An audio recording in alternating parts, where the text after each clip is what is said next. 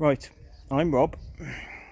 I've got hundreds of videos on YouTube. I've uploaded endless videos of scooters and motorcycles and mopeds over the years, but I've never spoken on any of my videos. There's a good reason for that. My voice is horrid and I can never normally get my words out of my head in the right order. So I end up talking gobbledygook, which is why I'm normally silent on the videos and then just upload some text in the advert. But there's a bit to say about this motor, so I am braving it and going with the whole chat. So this is my 1992 Ford Escort Xr3I. This is the 130 brake model with the discs at the back. I've put the standard wheels back on, but I did have multi-spokes on for the time that I had her on the road. I've owned it for about 10 years. I did rescue it. When I bought it, it needed a fair bit of work. It had a replacement driver's door. It had both rear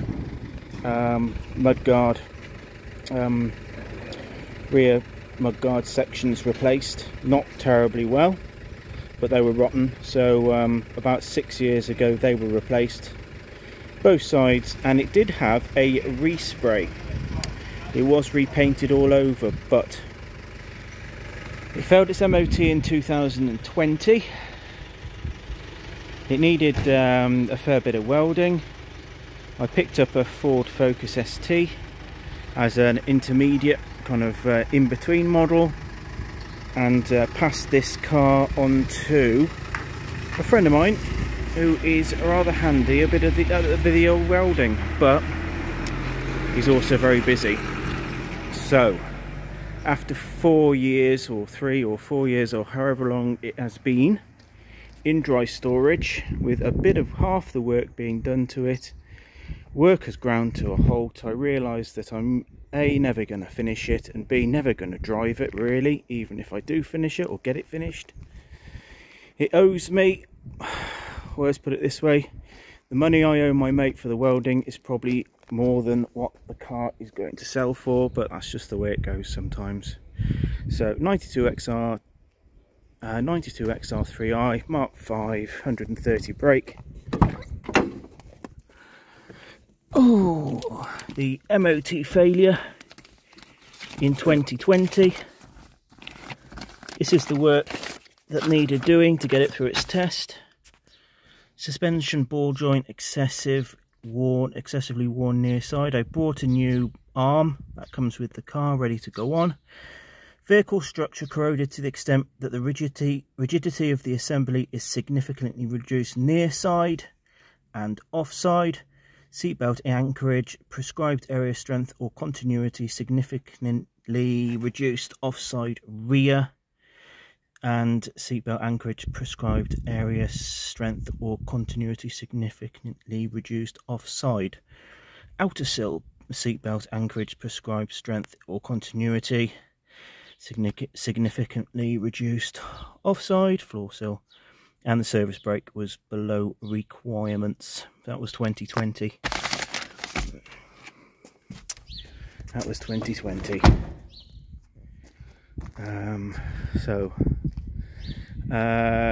The guy that did all the welding, Simon, a couple of years ago, he did all the passenger side underneath. So it had new outer sill, had a load of welding done. So everything on this side was okay.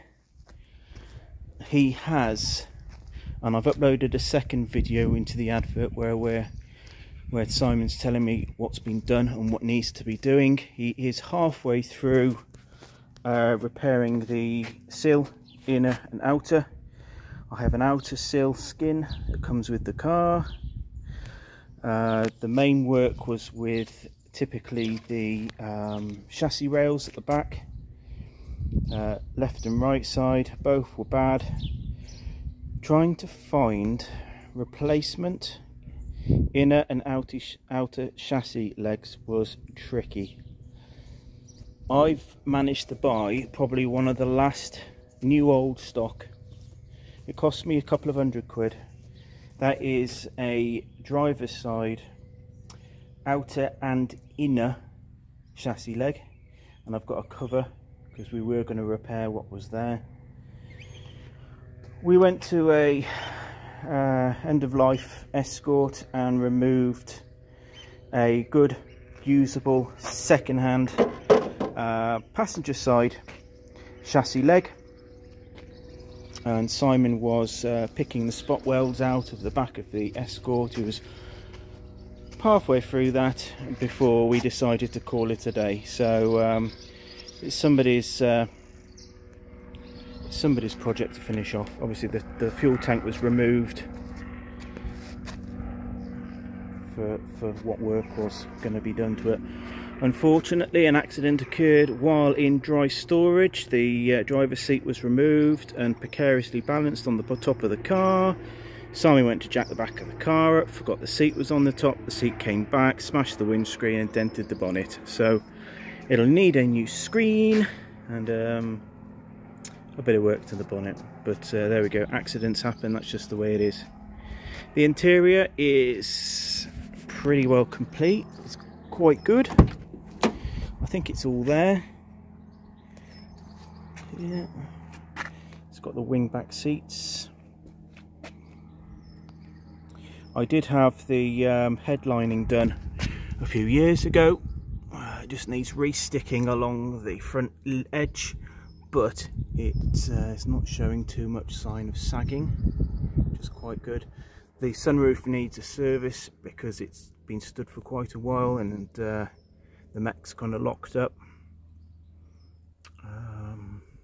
Not much really needs to be done to the inside. The boot, the bonnet release catch needs looking at. I've just pulled the cable to release it. The stereo isn't connected up, that's non-original stereo. The carpet for the door bin for the passenger side needs gluing back on, you know, little bits and pieces. I broke the door handle. I've got the outer, it's the inner bit that's broke. I've still got the inner, I've never got round to gluing or repairing it. All the bolts that were removed from the car, seats and so on to do the welding are with the car. So it's back on the standard wheels.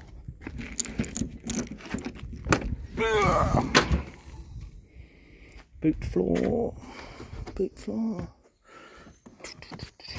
So spare wheel. You can see where Simon has started to pick the spot welds for the old chassis leg, and that's as far as we've got. There's obviously some more work that needs to be done, tidying up. If you want to do a full, if somebody wants to do a full restore, I don't know if it's worth doing, but that's up to them.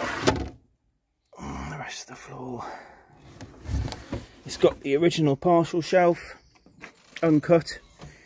I did remove it. I did put a acoustic shelf. I think it might have been taken, but I put it out with the rubbish. It sagged. I did have an acoustic shelf in there with some 7x10s and so on. Like I say, I loved this car for the time that I used it.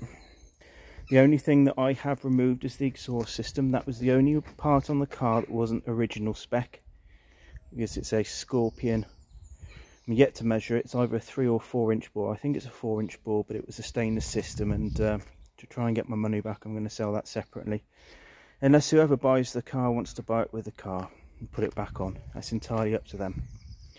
So yeah, our rear arch was replaced, but it's starting to go again at the back.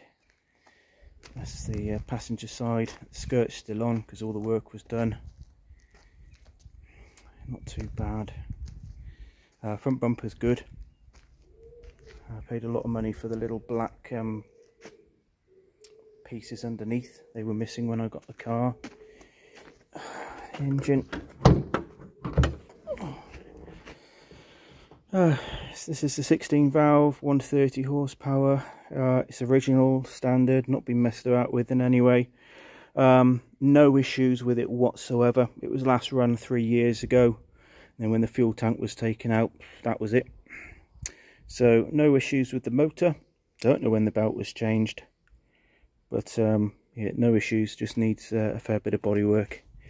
The battery bracket at the back I think is starting to rust, but the actual battery floor, battery holder is still pretty solid.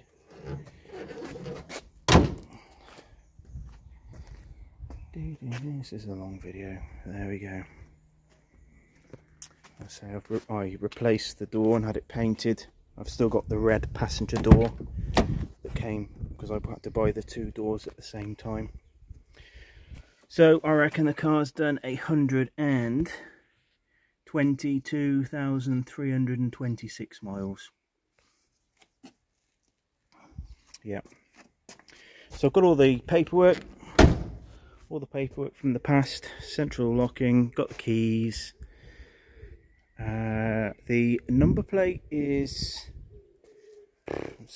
don't know what it means, never known. Came with the car, J5PKT. That's a personalised number plate for whoever had the car before.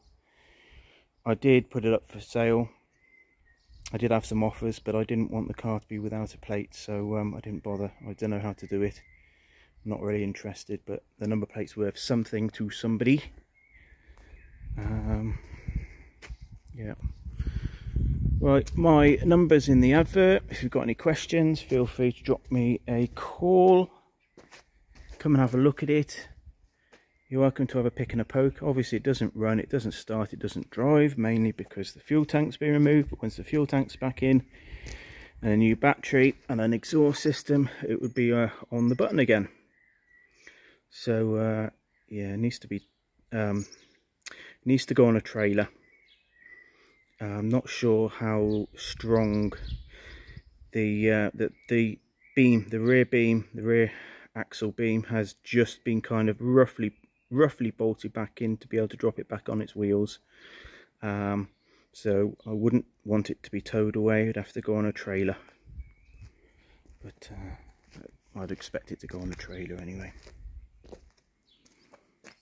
Right, any questions, drop me a call. It's unfortunately now having to be stored outside.